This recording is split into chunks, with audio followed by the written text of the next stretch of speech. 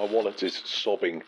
I can hear it. I can hear it in the hall now. It is breaking down, crying.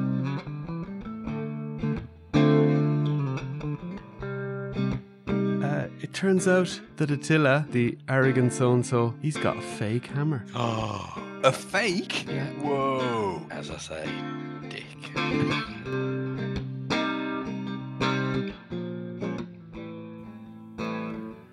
Welcome to episode 79 of the Your Allegiance podcast. One short of 80. We're getting up towards the 100 mile. Might hit that this year. I don't know how many weeks are left in the year, but if we do an extra show the odd time, we might hit the 100. Or maybe we'll leave it to a New Year's celebration. Who knows? That could be cool. It's just me and you tonight. It is. Rich is wandering the fields of North Wales, serenading the sheep. That's it. Yeah. His potato doesn't work, so it's okay. We can get on with it. We have a little special guest later on in the show. You all know who he is because he's been on every other Mythic show this week. But for starters, we'll get on with a couple of things. What's been going on with you, Mal? Any crack? The Olympics are over, so now we're into what, football season again? Are we back to the grind? Football season starts on Friday. I'm actually excited because United. I'm a Man United. This is the best time to be a football fan because nothing has happened yet. We're all on 0 points. That's the best time of the year. We've signed a few much needed players in some much needed positions. So fingers crossed. Defenders, midfielders. Defenders. My favourite signing is Matthias de Ligt. From Bayern Munich. That was today. Yeah. I think I saw that. Was it? Yeah. Well, I think we finished it yesterday or day before, but it was finally confirmed yesterday, and all the pictures at the ground and all. So is that another Dutch connection because of the manager's It Dutch? is. Well, we signed. Always risky, we signed another guy called Mazraoui as well, and he's another. Former Ajax player, so gotcha. Ten Hag's stacking us with the former Ajax players. Not that that's a bad thing. I mean, they obviously are very good players. So I cross my fingers for you. You know, I don't really have a dog in the race. I don't really mind. I like the entertainment of it all. I used to follow Liverpool a bit as a kid, and so that would be my soft spot. But I'm not like a Liverpool fan like Rich, so I don't mind. My best mate from Ireland is a mad Man United fan like yourself, so it never pains me if they do well because I know he's happy, and obviously now I know you're happy. So all good. It's been a tough few years. yeah, that's been.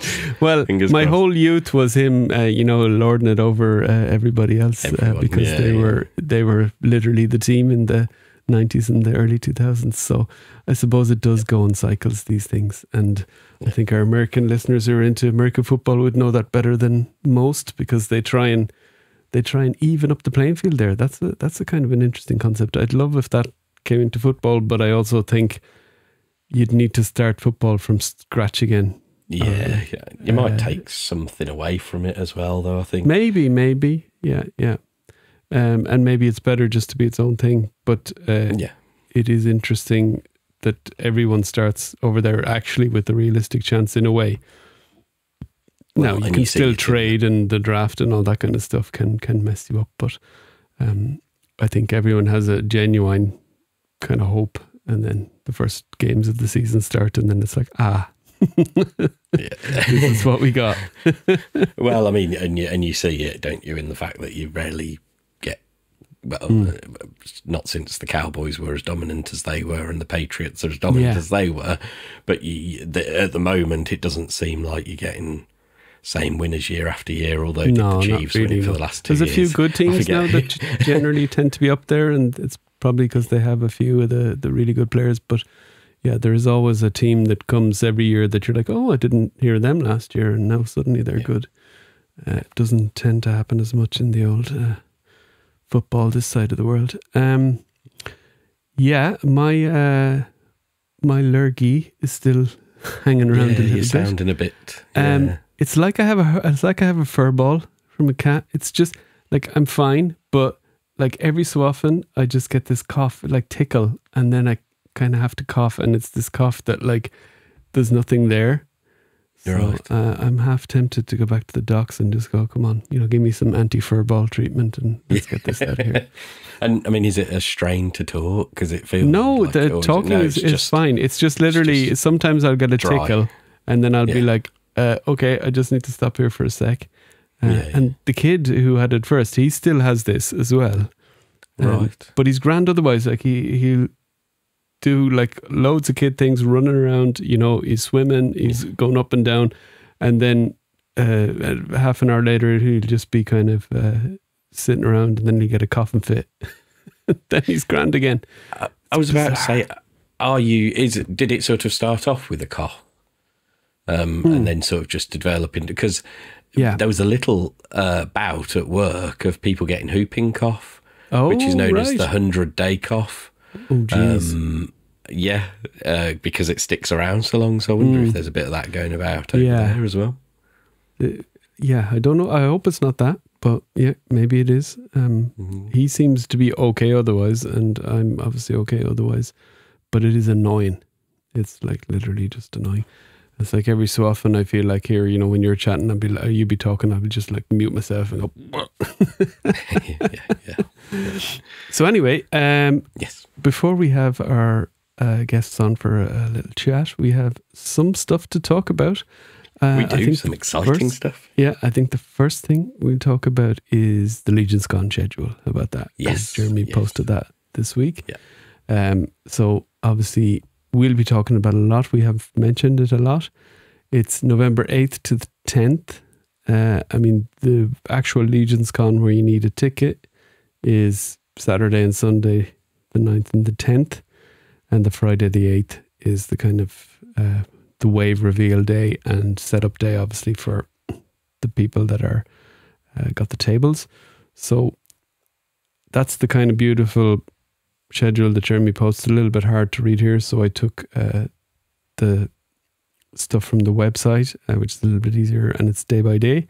So day 0, they're calling the first day now. So 10 a.m. So we have to be. That's probably the lie-in day, because it's 8 o'clock or 9 o'clock to be up because we have a table the other days. So we get the G-Con live reveal special. And last year this was from a room in the hotel. I assume it's the same room. It says that it'll be seating is limited on a first come first served basis. It wasn't too tricky last year to get it, but it wasn't as kind of. I remember it was kind of not really pushed that you could get a seat, so maybe some people didn't bother to try, and that's why it wasn't. But this year, I think, as everyone knows, if it's the same setup as last year, you should be able to get in and get a seat. So there might be a bit more people, so tricky. But there was a lot of people outside in the hall that were kind of popping in and out. So yes. And there was plenty of space in that room, wasn't there? There's plenty of space down the back. You could come in, and I think, it was intern people got sort of first dibs, didn't they? Yeah. And we're near the front of the hall, so so as interns this year, hoping that we're in that grouping, but let's see.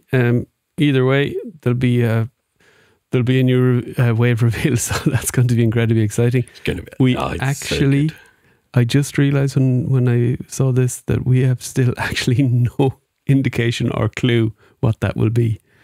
No, we've been focusing on, we had the Ashes of Egbendor, and before that we had the mystery boxes, so that was taking up all our headspace. Now we had the Summer of Cosmerium and Oxcrew Book 2.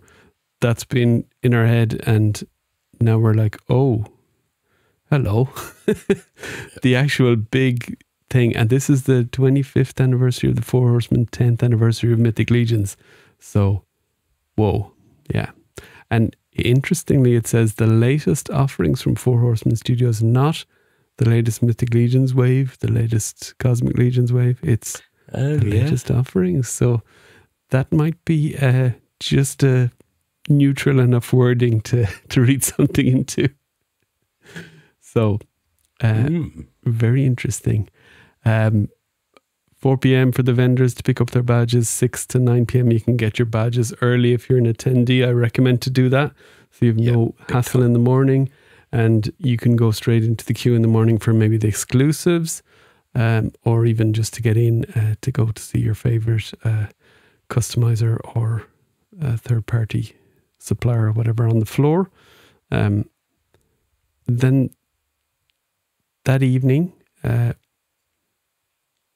be some lobby displays set up at 6 p.m. ish. So the stuff from G-Con will be set out on the Four Horsemen lobby displays. They're always awesome. There might also be stuff like the big figures, like we had Zeri last year and Olek.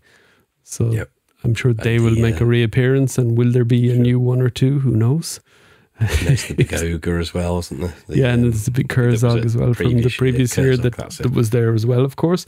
So I assume they'll be bringing them, and then it's just a question whether they have more. But like, when does it get to the point when they don't have space for them? Customizing Studio Live. So this is a thing that is run by Curtis and some other amazing folks every Sunday.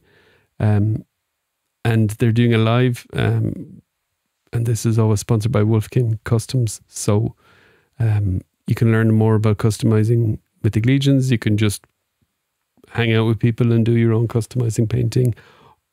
So this session is full because they obviously have a big group already, but space may open day of event. So, you know, if you want to get in there, bring your stuff. You never know. There'll still be chances over the weekend, I'm sure, to hang out with people and customize. So, no doubt. And then 9 p.m. Purple Gang Live. So, I can only imagine on the third floor. They've done this live, I think, at IshCon and maybe some other con this year so far. So, should be fun. They know what they're doing, even though it doesn't look like it sometimes. And then Saturday. I'm sure it'll be chaotic. It sure will be chaotic. Saturday, 8 to 5, the showroom's open. So that's pretty self-explanatory, but let's read the description here anyway.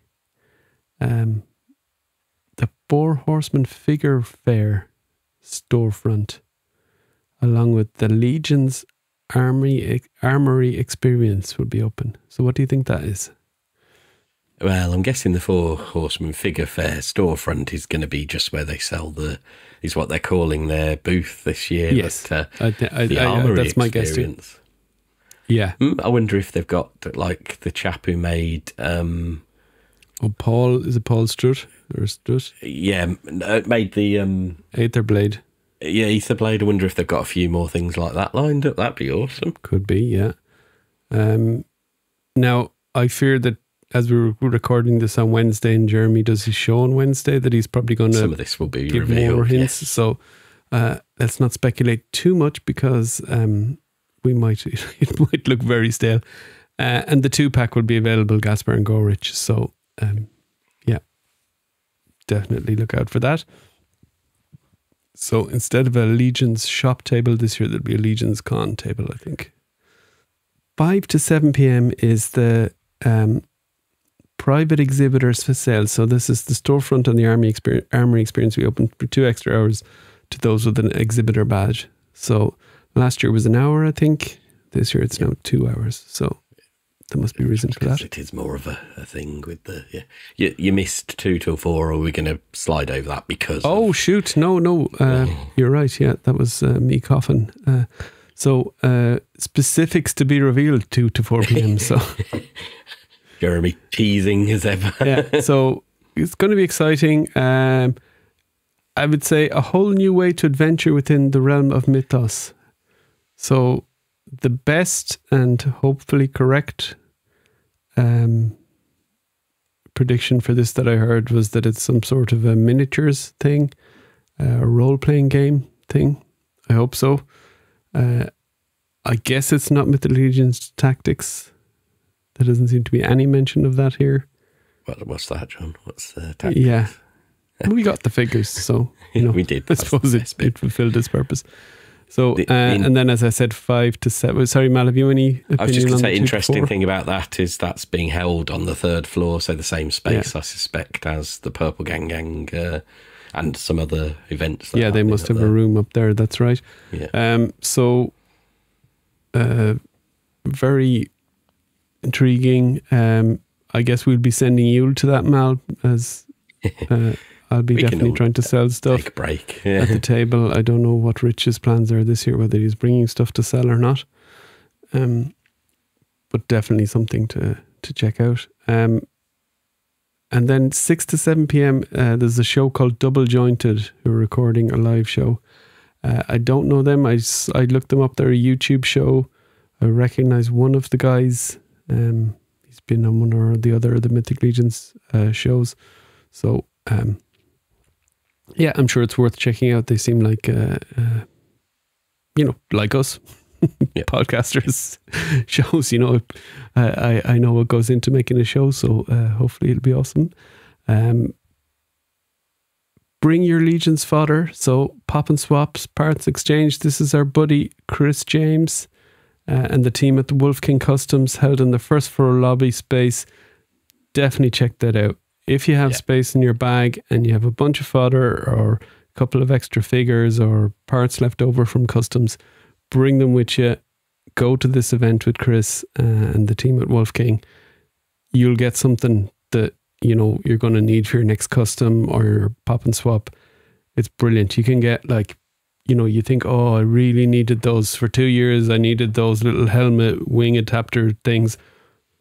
There'll be someone there that'll have them, and they'll maybe take a set of arms off you for them, or a set of a weapon or something that you didn't even want anyway, and it's an absolute win-win situation here. That's 7 to 8:30, and I've got to say I'm determined to go to that this year. Oh yeah, I went last year. I didn't have much to offer in exchange. I think money maybe was what I had to offer, because I didn't bring my parts. And I got some bits. I honed in on the parts that I don't normally have left over when I'm customizing, or that I'm always missing. So things like the stuff that, like arms with any bits with articulation, if you can see them there, certain weapons that are a little bit harder to get. You know what you want, and you should be able to find it there. I will be bringing Mythic and hopefully going home with Cosmic in its place. What a beautiful exchange. Yeah, I'm sure there'll be plenty of people willing to convert the opposite way. It's like the best type of currency exchange market. Yeah, it's fun. Where everybody wins. And I've got like tubs and tubs of Mythic bits, whereas my Cosmic bits are a little bit lean at the moment. So yeah, exactly. So just a couple of little Ziploc bags in the luggage. And if you're checking in a bag, put them in the check-in bag so that you don't get pulled over at security with all these little miniature weapons. That can be a tricky one to explain. 9 p.m. till Legions in the lobby. So this is what has developed organically over the years, and certainly will again, I hope. And that's always fun. You'll find your crowd or flitter between the different crowds, I think. It's generally what happens, isn't it? It's great. Everyone is just sound. I mean, this is why it's so good. There's all the other stuff that's awesome. That's why it's so good, because you just hang out. And if you go there and you don't know anyone, I can tell you by 9:05 p.m. that night, you'll know everybody. And I mean, I think for us who travel as far as we do, it's even extra special, isn't it? Because, and I mean, the whole of Legion's Con is because, of course, some of the guys get to see each other a bit more often. We don't. And, I'm not a big social media chatty. I do chat to some people in the background on social media, but this is my chance to properly talk to them and hang out with them. And I love that. That's we're just of the generation probably that's before finding it normal to make new friends just on technology, Yeah. We still need to meet people, and then the technology chat is easier then. I generally have great chats on Messenger or whatever, Facebook, with people that I've met in person. Yeah. And previous to that, it's all been nice and polite, but a little bit kind of like, who's this guy? Or, or do I come across as weird? Once they get to know you in person, they know you are weird. Yes, and they won't misinterpret any of your messages. Yeah, that's it. And 9 p.m, My Wife's Gonna Kill Me private event. They don't know what they're doing yet, so we shouldn't even speculate. But last year was great. It was really fun. Yeah, we were part of it as They did a quiz. So who knows what will happen this year, but definitely check them out. Join their Patreon, I think, if you want to get in the queue for the tickets for that. You might still be able to get them anyway, but I think that's a good way to guarantee them. And then day 2 Sunday. So really day 3 though. And day 4 if you've been an intern. So again, the showroom, so this time 8 to 4. That's 1 hour less. So just to be aware there. And the same thing again. And the Cosmic Legion Amazing Alien and Creature Creator Pack. So you'll see Mal on Sunday morning going back with the... He'd be like one of those guys in the Sahara Desert with the, you know, the water jug on the head. But it'll just be figures, you know. How many? What's the over under now, Mal? No, I think I'm going to try and be sensible and knowing that we'll probably get them as single packs and we're just going to miss out on the exclusive bits. Although this is the one I want more of. This, you know, it's Cosmic again, isn't it? And I'm loving Cosmic, so let's say 3. If assuming we're allowed, which is 3, 6 figures. So I think that's a good haul. I'm definitely 2 on these. For sure. And this year I'm just, because I don't keep them in the box even when I get them, and I don't sell them. So, and because they're available afterwards, you know, it's not like a thing where you could get the con exclusive, bring it home, pay for the con. Doesn't really work that way. You could get a few quid more for it, but it's not worth the hassle. I'm going to get 2 packs at least, unbox them, throw them in the thing. And then you can make, and you know, the 2 main characters and 2 other cool characters for your shows. And this one as well, I don't feel like I need to get it signed. It's the one of the 2 that isn't, I don't want to get signed, so I don't necessarily need, because I won't keep one in box, then it'll just be all but open. The box for this is awesome, and especially if you have nostalgia for that particular thing that it's based on, this could keep it flat alien and creature creator. Yeah, might work. But then you got the plastic tray, so yeah. And then 10 a.m. to 12 and 1 to 3, you've got the specifics to be revealed again, held on the 3rd floor. So look out for maybe Jeremy's show this week. See if he's mentioned any more about that or hinted any more towards that. That could be something totally different from day 1, maybe, or a continuation. It reads like it could be, doesn't it? But yeah. So exciting. The 1000 Swigs, 11 a.m. They're going to do a photo of them. So this is where we've talked about doing our own swigs. Mal has done his Cosmic Swig, so he's going to be definitely in the photo. I have a swig that I'm going to do a custom of, and they're going to do a photo shoot. I assume it's Trevor probably is going to do the photo. I'm not sure, but somebody is going to take a photo of the 1000 swigs together, or however many swigs people bring. So there you go. And then 4 to 6 p.m. The vendors are basically closing down. Fans can still hang out in the lobby. And 8 p.m. is Shooting the Shelf / Off-World live. So they did that last year as well. Curtis, Jesse, Matthew Dooch and Sean Scaverna. So I'm sure there'll be various guests. First floor lobby space. So catch them. I wonder if they're carrying on doing it there, because they got quite a good show out of people wandering past and grabbing them in, didn't they? You were in it last year, weren't you?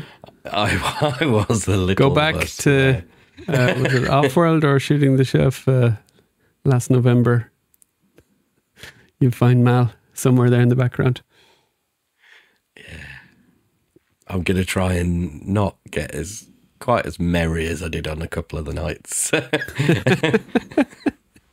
this year. Yeah. Be a bit more sensible. Yeah. Intentions. Right. So that's what LegionsCon has in store.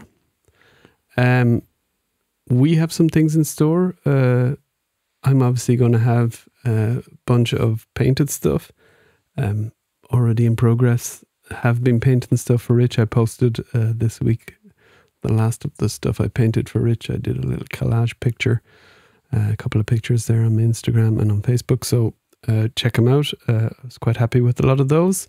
We should probably add, this has worked out quite serendipitously, hasn't it? Because we talked about doing what we're going to do on this show, and then Jeremy dropped that, so it's worked out a nice little tie-in to it. It's great. Exactly, yeah. So we also decided to commission a couple of headsculpts for Legion's Con 2024, and we're going to have the headsculpts for sale at our table, so unpainted, and some maybe painted.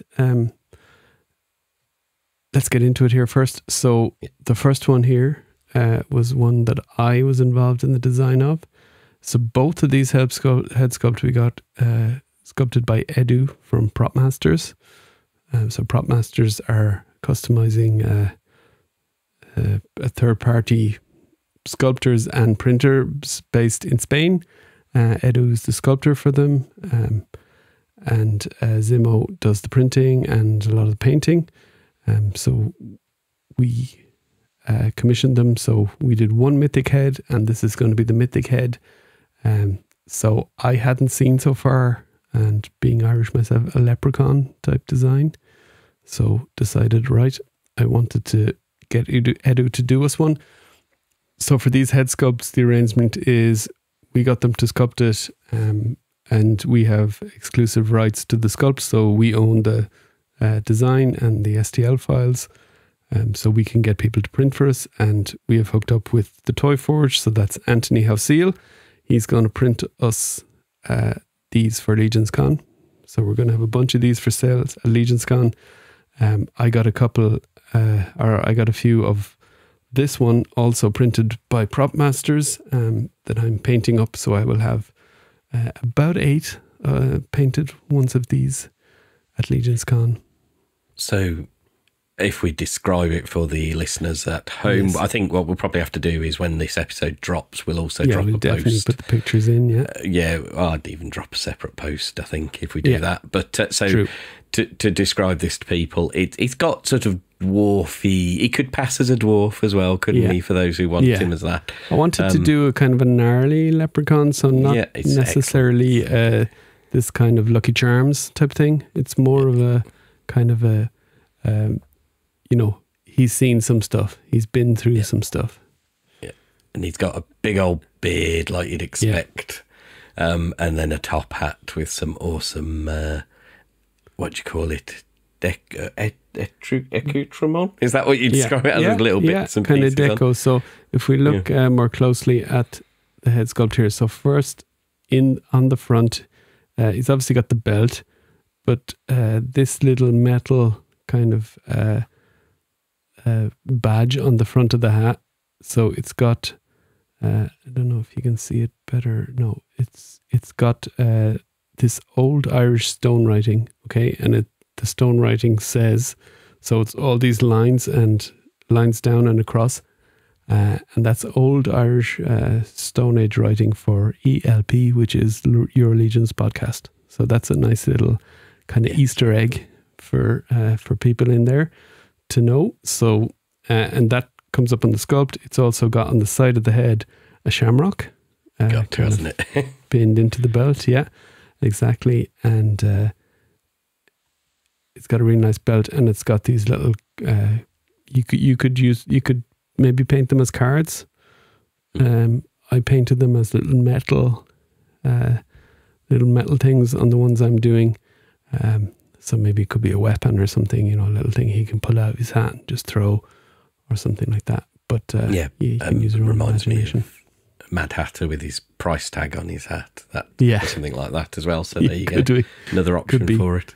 So I painted this guy up, finished it today. So hopefully we'll do a full custom. But here's my painted one. So I did this first one in very much the traditional kind of green hat leprechaun with the red beard.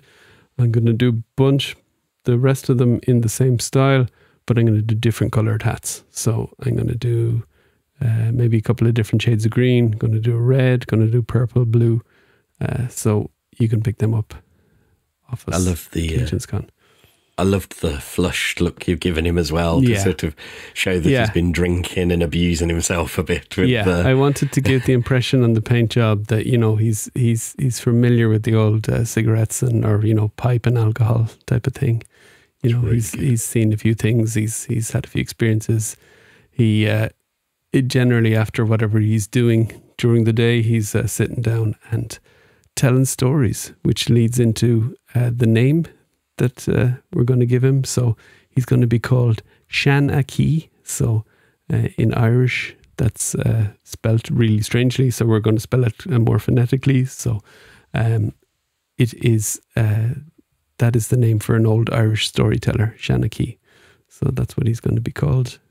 So there you go. That's the little leprechaun that we're going to do head sculpt for Legion's Con. I hope to do one full custom, and then I'm going to have probably 8 heads for sale. Not sure if the custom will be for sale or not, but and then we'll have a bunch of unpainted head sculpts, and the deal will be that anyone that's a member of the Patreon will get a discount price on the head sculpts. So say, for example, if the head sculpt it's probably going to be $15 for the unpainted head sculpt, and Patreon listeners will get it for 10, something like that, you know. So you can also sign up to the Patreon on site and buy one, you know, so you get kind of a freebie straight out. You know, we're not going to punish you for not being on the Patreon. You know, if you join, that's awesome. You're there at Legion's Con, that's the perfect time. Right, Mal. So then we got Cosmic. So Mal went a bit crazy for Cosmic. So tell us all about this, because I purposely didn't really ask you the background to this because I wanted to hear it live on the show. Well, to be honest, I've got to give Edu a lot of credit for this one. I was still formulating ideas really, and they're quite vague. The one thing I knew I wanted was something that went with the Thraxian. We'll be getting the Thraxian not long after Legion's Con. We've got similar bodies anyway already. Thraxian Scout, that is. And I wanted something that went with that. So in my head, I was sort of thinking smugglers, pirates. I'd gotten some of the, so he needed plates, but I maybe didn't want fully scaly, but so it could also pass as other things. My inspirations were things like I looked at the characters from Hondo, I forget what his surname is, but the space pirates in Star Wars, Hondo something or other, I forget what his surname is. And then there's another sort of similar kind of look, kind of almost a crabby person in, I think it's called I can't remember off the top of my head. I want to say Enemy Mine. It's an old sci-fi film where he gets stranded on the planet and they bond. And I must admit, when I was sort of thinking of it and I was discussing it through with Edu, I didn't have it looking this sinister. But when it came back looking like this, describe it to us then. I think it looks a little bit like it could be a sci-fi killer croc. And I love it as a result. I think it's incredibly good. So he's got a long, sort of not very long, but quite long, drawn out chin with a mouthful of teeth, scales on his head, and then these sort of sci-fi goggles, which this was Eddie's idea, and I was like, yeah, go for it, sounds cool. Sci-fi goggles, which also I thought brilliant. It kind of coincides with some of the ideas we were getting in the latest the Cosmic Ox Crew release, with a lot of goggles in and different characters in that. And when he said it, I was like, yeah, let's give. And these goggles are basically nailed into his head, and it looks evil. It does, yeah. And it's great because, again, the pirate smuggler element that I had in my mind, because I'm slightly obsessed with space pirates and smugglers and things like that. Well, this is going to work, yeah. I can imagine him also, like, I can imagine him a bunch of different ways, but I can also imagine him having like a cloak, so using the Jacob Marley cloak, or, a soft goods cloak, and just this guy. And maybe if you could even get a hat that you kind of take off, like a soft goods hat maybe or something, and you take it off and it's like, oh my God, what is this horror? And I think those people who don't mind a bit of steampunk in their mythics, because some people do with their dwarves, I think he'd fit in with that as well. The goggles aren't that sci-fi that they wouldn't pass as, you know, more basic goggles. But yeah, he's, I mean, I've already started formulating ideas how I'm going to use him. Yeah. I'll probably use him as part of the, and I forgot what they're called, but that little band of mercenaries that we're going to get in the retailer wave. He'll probably be added to that crew.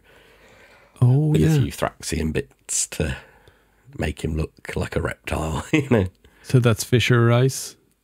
That's it, yeah. I forget what that team's called. Give me a second. And how do you imagine if you had one of these to paint now? What would you do? Oh, like not the process, but like how would you like it to end up looking? Now you are asking. That is one thing I'm still playing about in my head. As I say, in my initial thinking was something that would go with the Thraxian Scout, so possibly close to matching that skin tone, that green, bright green skin tone. More organic looking than yes, he's he's definitely in my head. He's an alien, but he's a fleshy sort of more of creature with realistic looking than a kind of a bright. Well, I think people could do whatever they wanted with they could, but I'm just, I'm just looking in my head, it's more, funnily enough, I probably, and this wasn't my original thinking because it was the original Thraxian.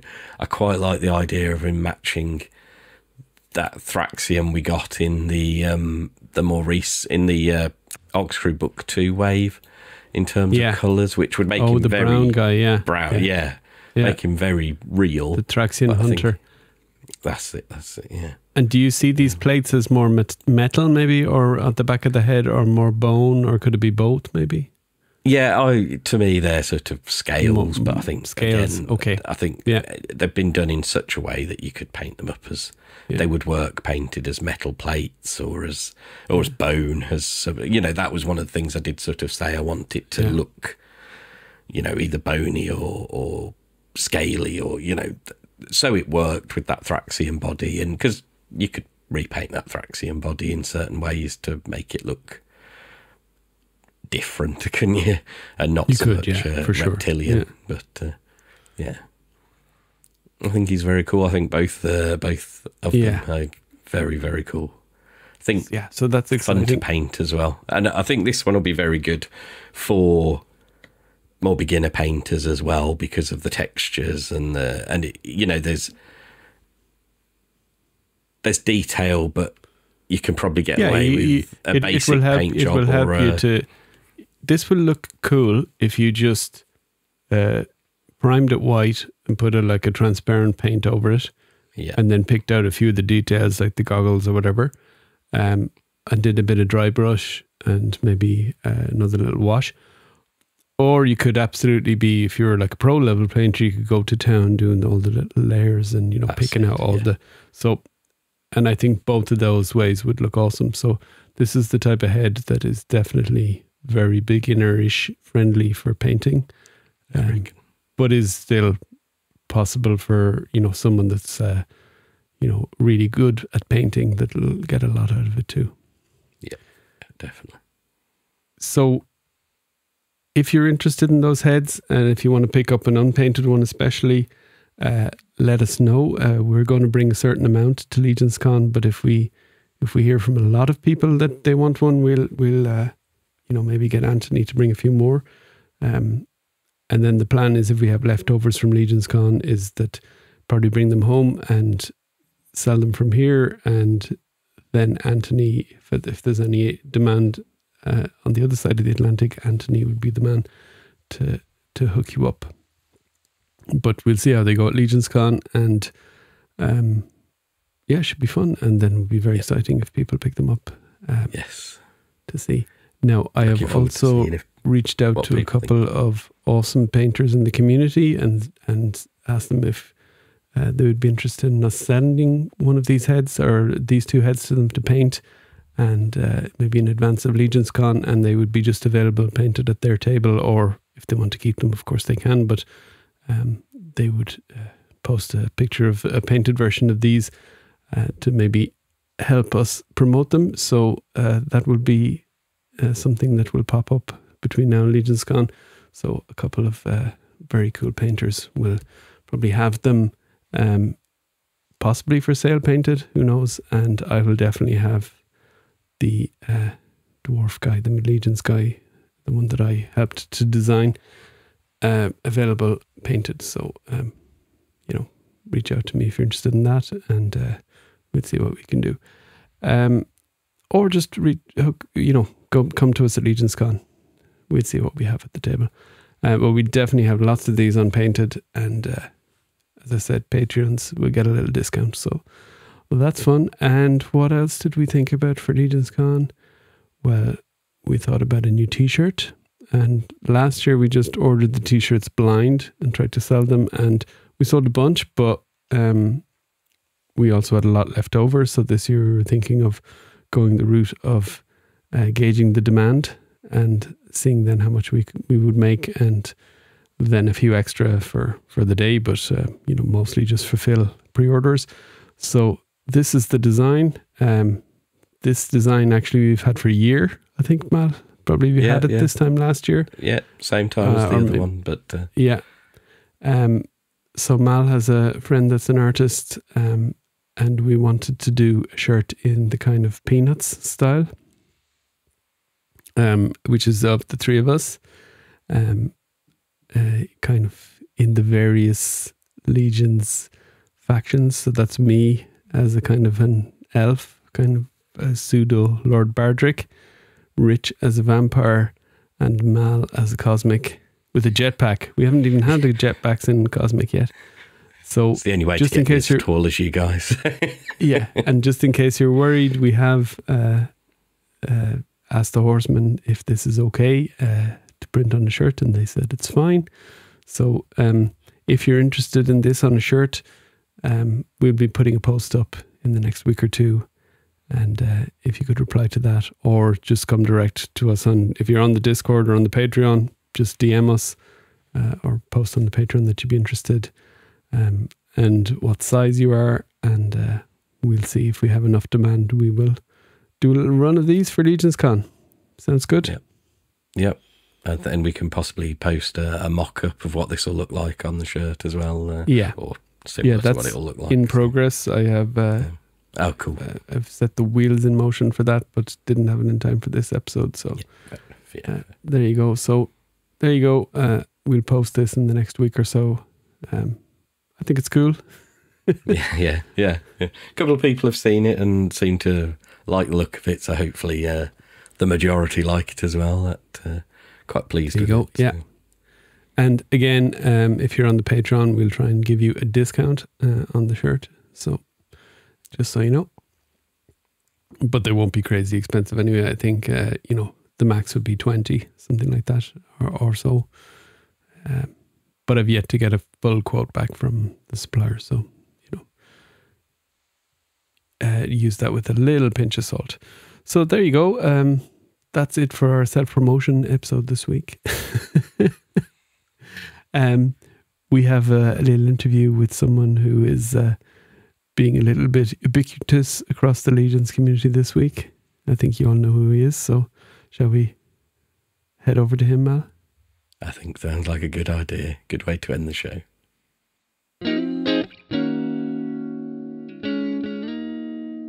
So now we have someone who's... Mal, he's running some sort of something to do with a goblet or something like this. Is it a Harry Potter thing? Goblet of Fire? Said he was inedible or something like that. Inedible. Oh, okay. Yeah. So he doesn't like the cannibals. No. Right. It's Curtis Ackerman. So you might have heard him. If you follow the Mythic Legions community, you might have heard of him. And if you follow it this week, you've definitely heard of him. So how are you, Curtis? What are you doing then with this goblet? I am.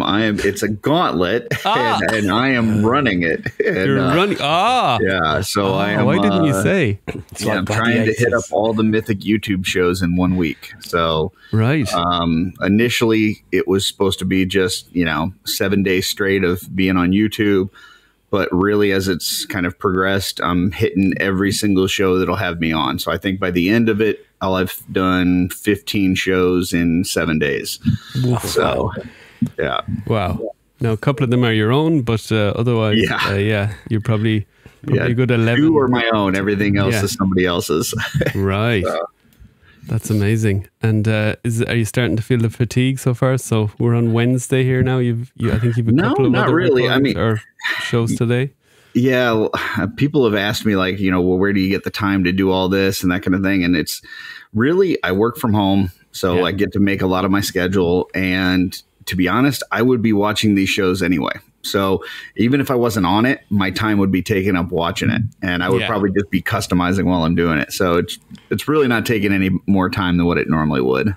Cool, so. Yeah, and from running a show that actually being on a show can tend to be a bit easier if you're used to running a show, because it's usually the show host that needs to do a little bit of prep and run the show. So you just need to be there and answer questions and chat and whatever. But sounds good. And is this proving any sort of a point, or is it just a challenge? Or it was something Purple Gang challenged me to a couple months back, and we didn't know if it would be possible, because there's certain days a week where it's kind of hard to get something in there. But when Jeremy asked me last week to be on Mythic Conversations on Wednesday, I was like, well, that's really the toughest day of the week.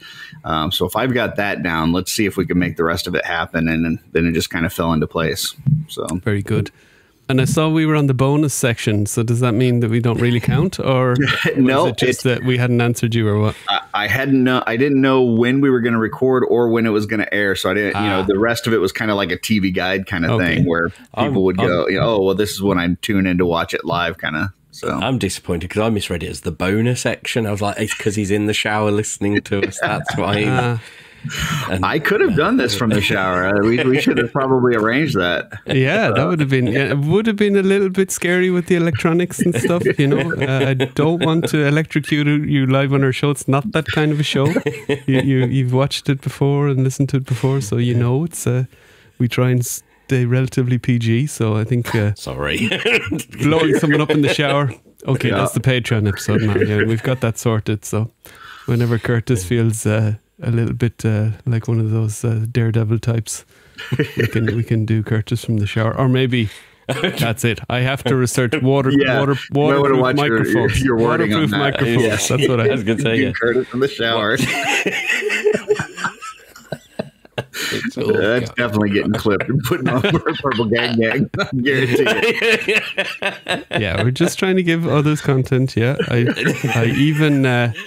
There's a box on YouTube when you upload your videos, and there's one you can do a thing where you don't allow people to use the content to remix or whatever, and I always uncheck that because I know it's like, we're happy to get people views, and obviously if a bigger channel or another channel would remix our stuff, that will draw people to our channel. So I don't see the downside of that, even if it's sometimes me or Mal or someone just saying something out of context. And gang lads are at it again. If Billy Beige can embrace it, so can we. There you go. I mean, he's part of the gang now, is he? He's on the show regularly in some form or fashion. So that's all you have to do, folks. Just get absolutely hammered when you're on the show, fall off your chair, and kind of leave a little bit of a worrying situation where people don't know if it's death or drunkenness, and right, then you're on the show. Sounds good. Right. Well, Curtis, to get to maybe more on brand stuff here, I wanted to talk to you while we had you about a couple of customs you did, and also a little bit about I suppose related to this, what you're planning for Legion's Con, or what's the crack with that. Okay. So the first up I have here is your Frost Ogre, kind of, what would you say, is goat dude, or it's a bull, isn't it? It's a bull. Yeah, Minotaur bull. Yeah, Minotaur. Yeah, sorry. So this was one you posted this week. I believe that shield is from a 1/6 figure. Yeah, it's from the Phison TB League, I think is what it's called. And you repainted it? Or? Yeah, it normally comes in kind of like I guess like a bronze or goldish color. Oh wow! Right, nice.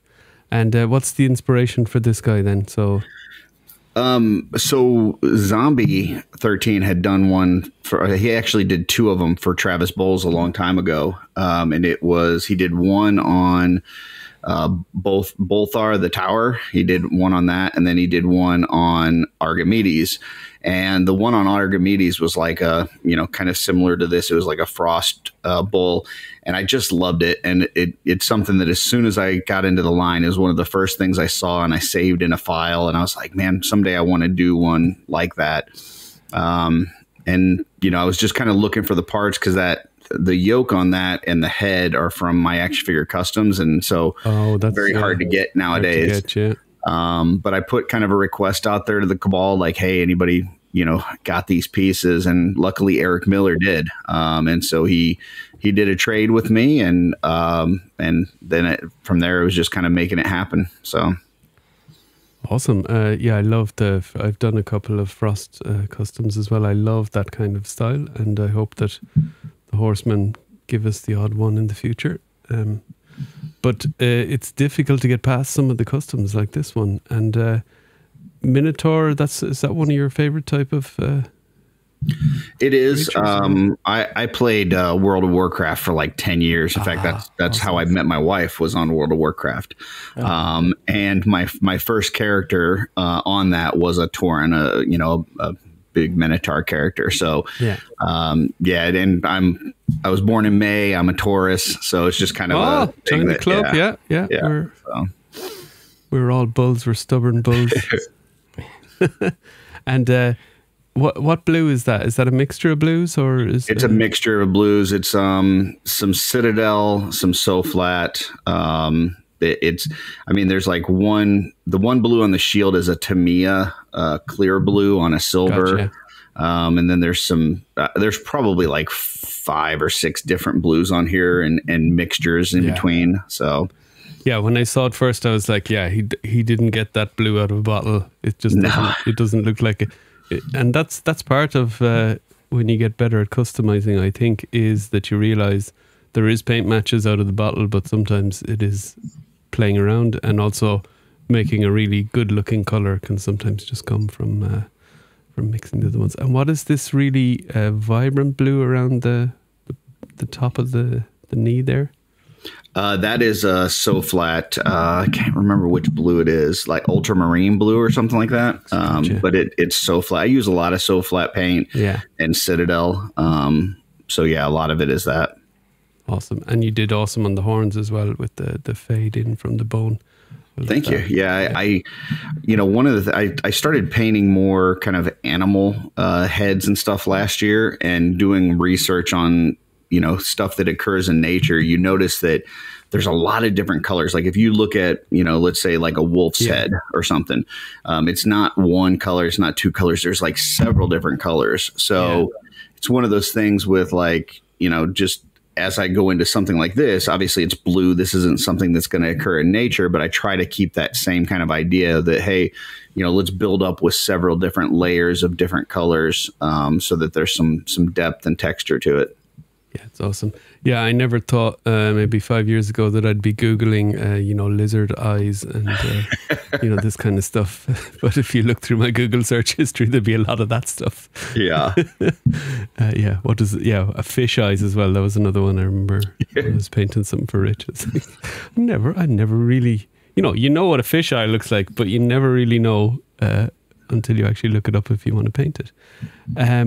Right, and then this absolute beast here. Incredible. So this didn't. So this was the picture you posted first, and along with a couple of other kind of nice glamour shots like this.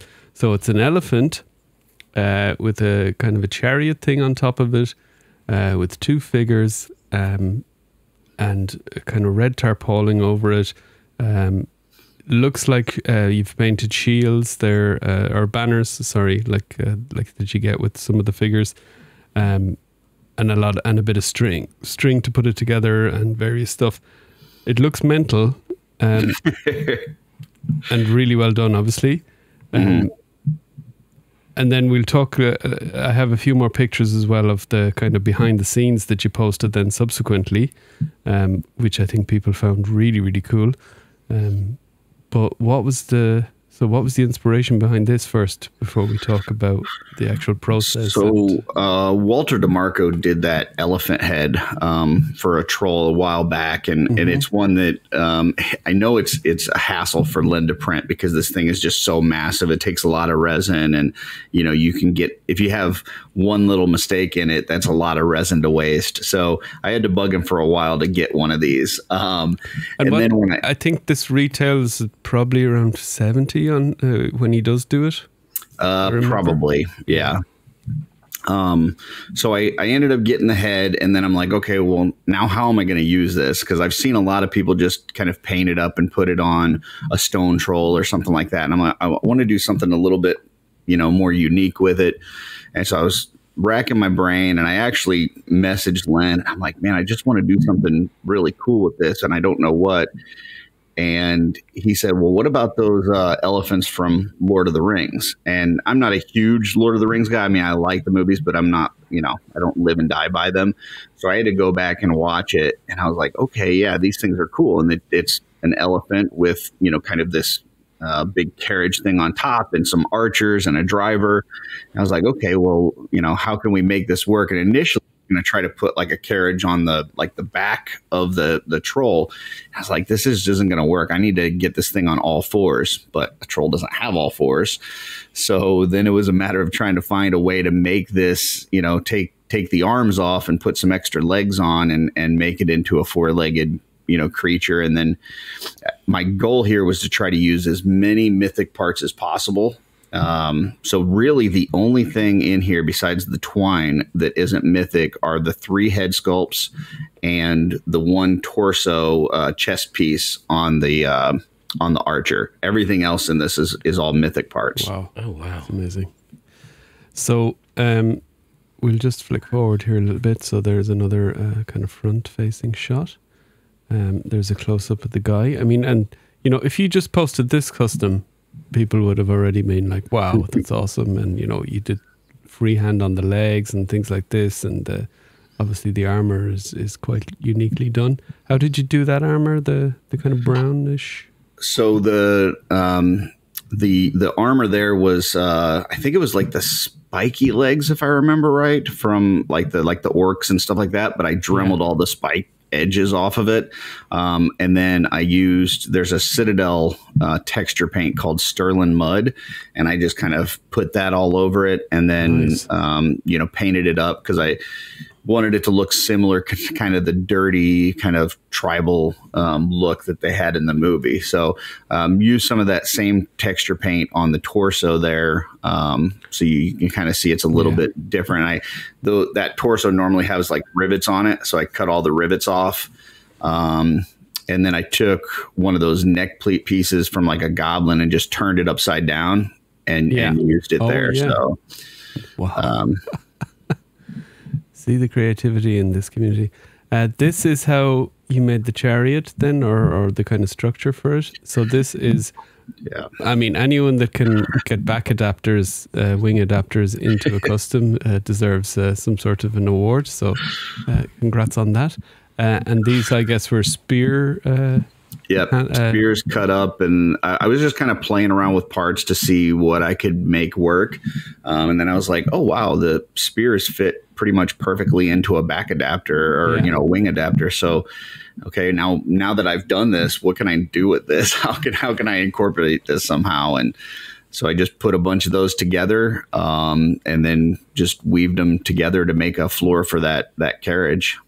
So are they then, after you put them in, are they glued or so if basically after I got all these sections like the one that you're seeing there, I then used another spear to hold them all together. So I put a spear kind of and then glued that together with it to hold those together as a floorboard. And then I weaved everything, which that weaving part, I mean, this whole custom took like 2 months.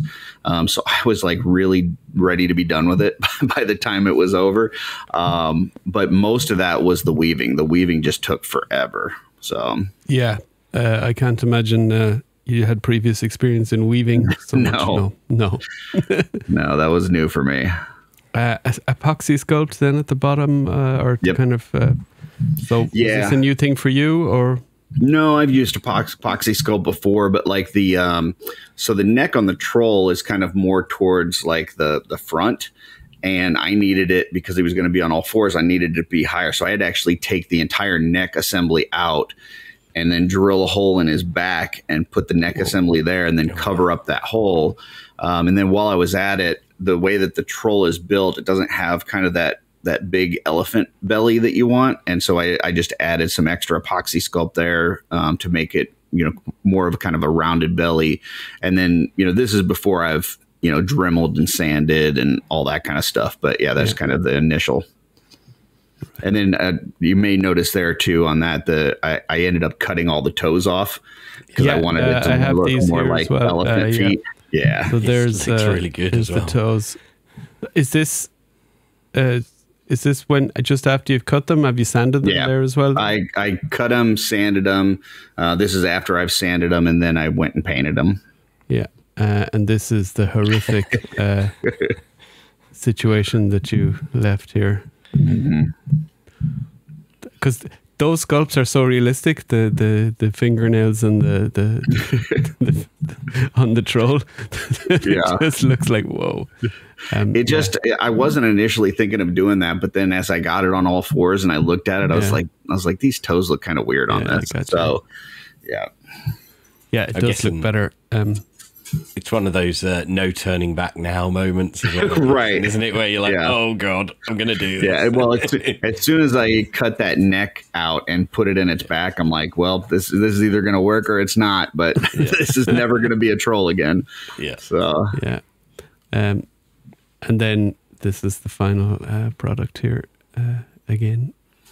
Yeah, so like the carriage there, you've got those back adapters that we looked at. They're weaved together, and then underneath there, those like logs. That's the handles for the trolls, the troll weapons. I got 4 of those logs from there under it, and then like the top there, the fabric. That's actually a cloak from the Headless Horseman, the original Headless Horseman. Right. And then, you've got like different soft goods and stuff on there. One of the things that I'm really proud of is on the driver. He's got like in the movie, he's got like this big giant kind of battle standard that's behind him. Yeah. And the shape of it, I didn't know how I was going to accomplish that without just kind of sculpting something by hand. But one of the things that Emil told me is, really just try to get the overall look of it, the overall shape, so that if you didn't have any detail or anything, just that the shape is right. So what I ended up using is in the middle, there's a dwarf shield, like the one that has the big face on it. And I just cut the sides off. And then I used a long bow on the top and then a crossbow underneath of it. And then the like wooden spikes are from axes that I just kind of trimmed down and weaved in there. And then the topper piece on there, they've got like it's like a bird on theirs, but I just used one of the head topper pieces from Mythic Legions. So I think you find these maybe on like a vampire sometimes, the Lord Dragul or the. And then he's standing right there. The little platform that he's standing on is 2 shields, like the kind of like the Templar shields that are cut in half and then put together. And one of the things that I found out that was interesting is the little peg on a shield is the same size as the peg hole on their feet. So, nice. So yeah, awesome. So he's basically standing on the pegs for the shield. Someone now needs to do the diorama of Legolas sliding down the stairs, then with the on the shield. Yeah. Oh yeah, that would be a good one. So what's the plan for this for Legions Con? Is it a big display piece at your table? Is it up for sale? Yeah, it'll be at my table. It'll be for sale. I'm gonna sell the whole thing as one, though. I'm not gonna piece it out. So if somebody wants it, great. If not, I will definitely bring it home with me. So and how does it set up for transport? It's pretty solid. It's everything. I'm gonna have to probably take the figures off, but other than that, the rest of it is pretty solid. So awesome. Well, that's awesome. And what else is in store? Without if you obviously have some secret projects, that's cool. But what else is in store for Legions Con that you're? Heads and stuff, the kind of usual, or I don't know that I'll get too many, if any, heads done. I've been really just focusing on full customs. Last year, I kind of challenged myself to do a bunch of heads for Legion's Con, and they did all right, but there's a lot of people there selling heads. And I missed kind of just creating my own full customs. And so this year, that's all I've been working on, because I don't have to worry about filling a table really, because I've got my wife doing all the soft goods and stuff. Yeah. So that takes a lot of pressure off of me, to where it's like, okay, even if I only get, 12 customs done this year, that's fine, because she's going to fill the rest of the table up with the stuff she's doing. So it allows me to kind of work on the things that I want to work on. Awesome. Yeah. So that's Darla with the Art by Ackerman capes. And is she doing more than capes this year, or? She's got a few things in the works. She's got one special project with Stephen Bisciotti that'll be at his table. And she's got another couple things that she's working on besides capes, but she will have a ton of capes, some hooded, some not, some for dwarfs, 1.0s, all that. So even some ogre ones. That's a nice for the. I don't know that I've told this anywhere yet, but the Greg's figure, the Sir Uksak. Oh, yeah. She's already got some made for that, and we've already sent one to Greg. So he got the first one. So, and then we also have some for Baradoc, the other big guy. Oh, yeah, the other, he's coming in All-Star 6. That's cool, because Greg will maybe, because he's in, he works for the studio part-time, he might be there when the first lot comes in. I'm sure he will. Yeah. He'd be sniffing around that trailer for sure. And for anyone who hasn't seen Darla's capes as well, the quality is absolutely top notch as well. I've got two, and I'm a little bit the opposite to you this year, Curtis, but more because I bought a lot of heads last year at Legion's Con, so I'm trying to paint them up.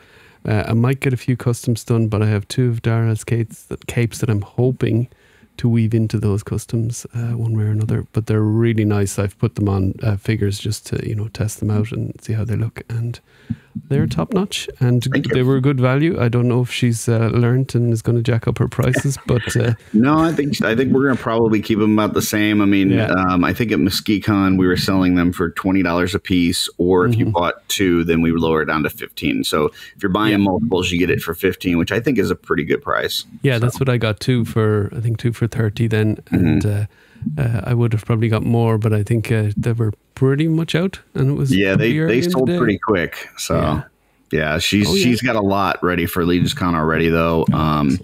And what I've been telling people is that if you're just looking for a cape in general, you can show up anytime during the weekend. I guarantee we're going to have some capes. But if you're looking for a specific color, she's only making about a dozen of each color. So if there's a certain color you're looking for, you probably want to get there early. Cool. And did she always do a bit of sewing and stuff like that, or is this kind of something? I mean, it's something that she is, has a history of doing, making clothes and things like that. Oh, okay. But it's basically, as I was collecting, I was buying some soft goods from like Max Bird and things like that. And it would come in and she'd be like, well, can I see that real quick? And she would look at it and she'd go, well, I could make you stuff like this. And I'm like, oh man, that'd be great. Especially if you could do it in this color or this and that. Yeah. And one of the things that I typically had problems with other, soft goods, including the Four Horsemen ones, is sometimes the wire's just a little too thin to where it doesn't hold the pose that you want it to, or the shape that you want it to. So we tested out a lot of different wire to get the one that, we feel like is best for it. So, I really like it. It allows me to have any soft good I want for any figure that I want. Yeah, so. you're definitely spoiled for that. And you get those wires at like kind of a arts and crafts store, or I think she gets them typically at Hobby Lobby. Yeah, cool. So awesome. Right, Curtis. So in order to let you go on your further travels along your gauntlet, I did a little quiz to entertain us going out of here. So awesome. Mal, you can do the score. So it's 1 point per correct answer. Yeah. And just be careful not to click ahead on the... there's no time limit or anything. We can discuss it. These are mostly Mythic questions with a few surprise ones thrown in. Okay. So, and mostly multiple choice. So, No pressure, Curtis. No pressure. All right. Oh, look, he's taking a drink. People don't come to me for the knowledge, by the way. Exactly, yeah. So that's why I thought I'm sure a lot of the other shows are trying to put you out of your comfort zone. So this is my way. All right. So first one, name this figure. So it's one of the Gothropolis birds, and it's a blue one. That's all I'll say. And the options are A, Osparius, B, Cyanicus, C, Phoenicus, and D, Blurius. I have no clue, but I'm going to go ahead and say A.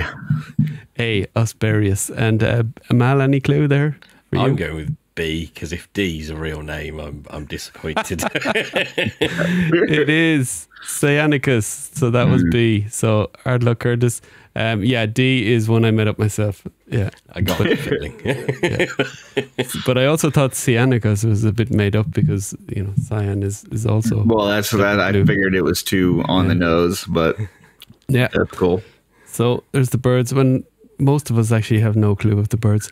So Legion's Cast, one of your future stops in this content, but actually before this, what is the last episode of Legion's Cast listed on Source Horseman? So is it A, 31? Is it B, 41? Is it C, 51? Or is it D, 66, which is their latest episode? I'm going to say 41, B. 41, B. Mal, any clues on this? No? 31. Guessing. Okay. It is 41. There you go. He's got one right. So I think that's probably when Emil came in and maybe Jeremy has some beef with him. No, I think it's when they went to YouTube. So how many Mythic Legions figures are there in the special release section of the website? So these are in the Mythic special release. The Mythics. So this is, for example, the Legions Con figures and all the ones that don't really have a home as of yet.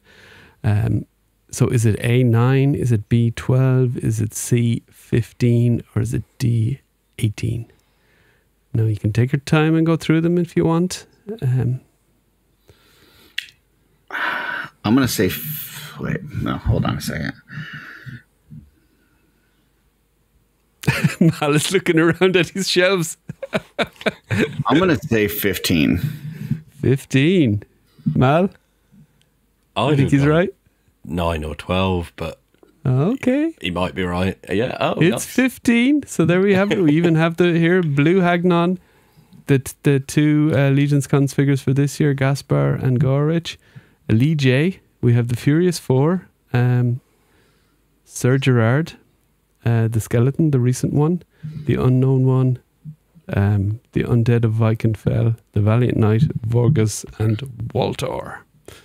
So I was thinking about it, and Source Horseman, they update it before we actually have the figures in hand. So I'm like, with the Chris and the George one, gotcha. That's bringing it over the edge. There you go. Right.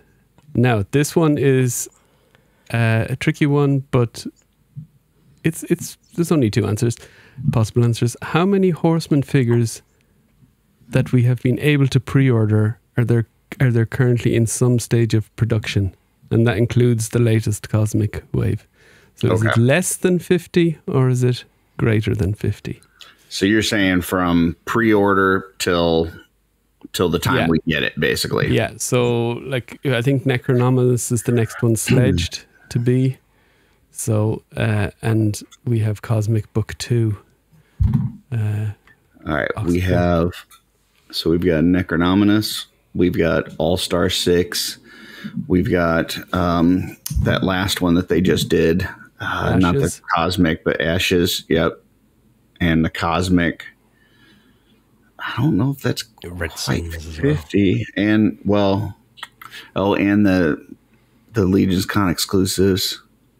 Rising Suns as well? Definitely. I'd say greater than 50 then. Greater than 50? Yeah. It's greater than 50 as well. 62. Yeah. I actually thought it might be more than that, to be fair, but yeah. And I remember doing this calculation maybe 2 years ago when we were waiting for Lithia, just my own kind of, and it was around the same. So I think sometimes they run at this kind of level. So there you go. Gotcha. How many figures are on the Cosmic checklist? So is it 31, 41, 51, or 61? And that's including the special releases, right? Yeah. Yeah, it doesn't include the weapons packs and the hands packs and all that stuff. Gotcha.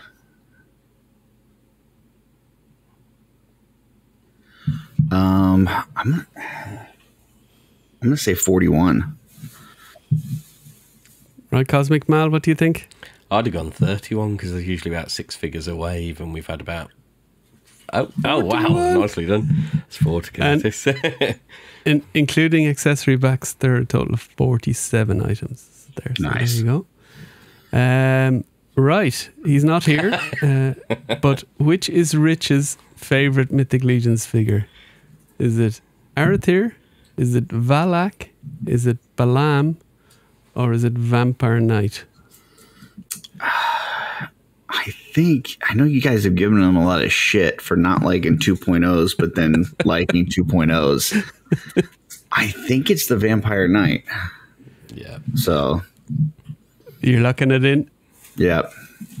You're right. 5 points to Curtis. Now, if he was here, he'd probably claim it's some other figure, but in all the recordings I've done with him, the Vampire Knight has always been his favorite. That Vampire Knight. He thinks it's that's the one vampire I don't have. I've got everything else in that faction. Yep. I think he really likes the head sculpt. It's slightly scarier. Right. Which of these is the Luxembourg flag? No, sorry. I'm sorry to do this to you. I know it's tough for people from America. If I gave you the state of whatever, Massachusetts or something, or Pennsylvania, you'd probably get that quicker. So there you go. So it's hard to do this on audio, but we've got... well, I can just say what the other flags are. There's a flag of France as well. There's a flag of Belgium as well. And there's a flag of Germany. And there's a flag of Luxembourg. I mean, you've got 2 with the same colors at the top and then 2 with the same colors at the bottom. But I know for sure it's not one of the ones at the bottom. So I'm going to go A. A. Yeah, right. A is my answer. Wait a minute. Yeah, A is my final answer.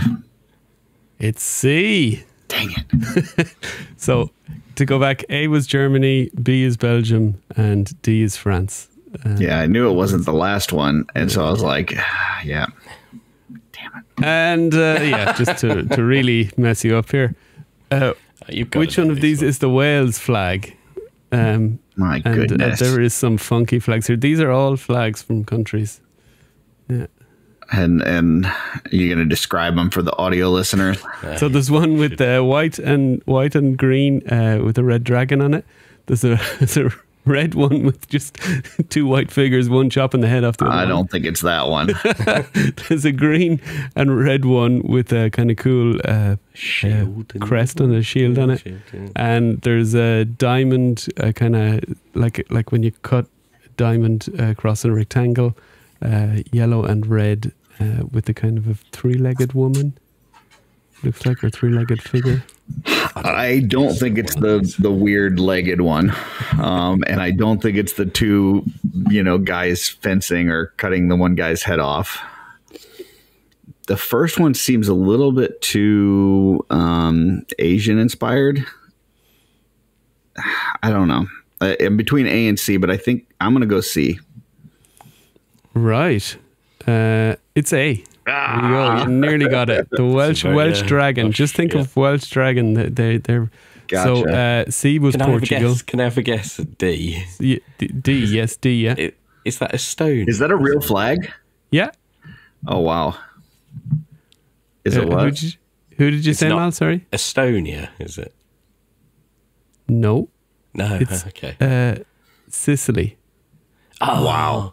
I knew it was a Mediterranean country. Is B a real one too? And B is a real one as well. And it's the West African flag.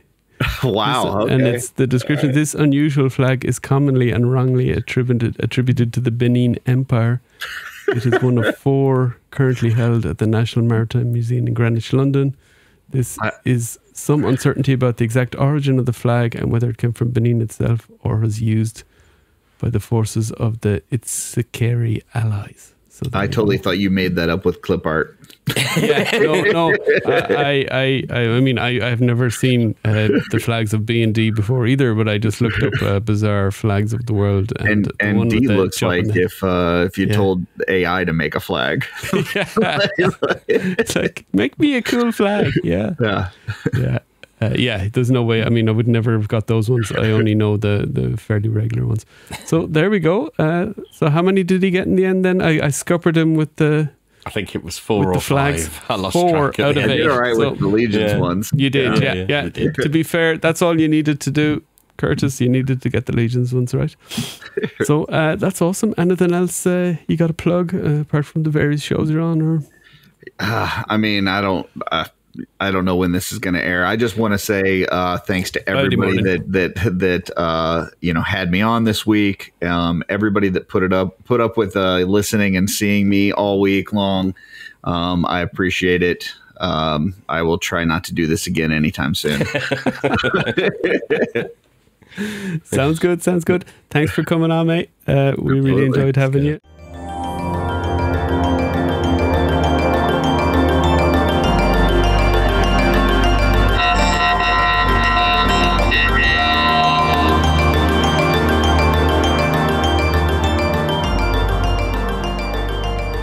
Right, so that was Mr. Ackerman. There you go. We had a little bit of fun with him. We had a lot of fun with this episode. I hope you liked all the stuff that we talked about at the start and our chat with Curtis. We'll be back next week. Not sure what we're going to do yet. Let's see what crops up in the Legions community or more. Patreon-wise, we do have a plan to talk about the various reveals that have kind of come during the summer.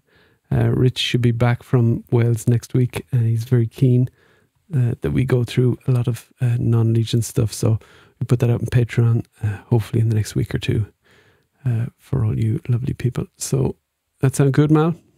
Yeah, that'll be a fun one.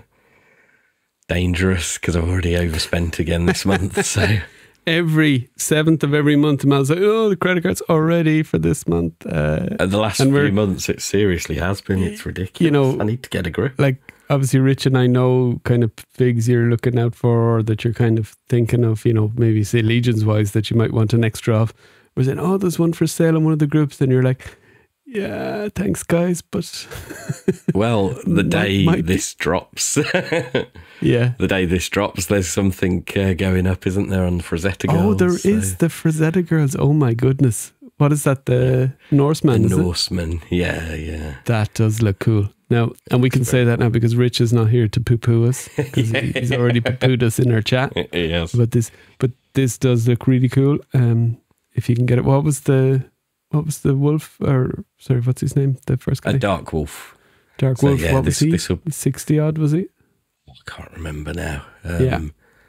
Yeah, it's 60 sounds about right. Yeah, I can't remember. And Tigra is obviously Tigra was a little bit on the more. way. She was 80, I think. So yeah. Yep, I've had shipping notice for her, although she still looks like she's sat in some warehouse in Florida. Yeah, I saw a post today on one of the groups where apparently they're doing the shipping labels, but they're still waiting for the container. Yeah, so. Pick up. Yeah. This will be the third one then, and it looks... Yeah. And these scale with Legions pretty well, don't they? They do. For me, they're a little skinnier than Legions, but they look great. There's different type of... But they're not like totally out of scale either. Oh, no. They fit better than many other things do, yeah, for sure. Yeah. For sure. And similar sort of style to the joints and that sort of thing as well, so... Yeah. Awesome. Well, I'm tempted by that one myself because I have the Dark Wolf, and I think this would go well with it. I skipped Tigra, so it could be tempted. Let's talk about it on Friday. Yeah. Right. Well, enjoy this week's show. Yeah, you got to say Rich's line, Mal? Stay safe out there. Which is originally your line. I was going to say, since we've had the inevitable Curtis, I am Iron Man.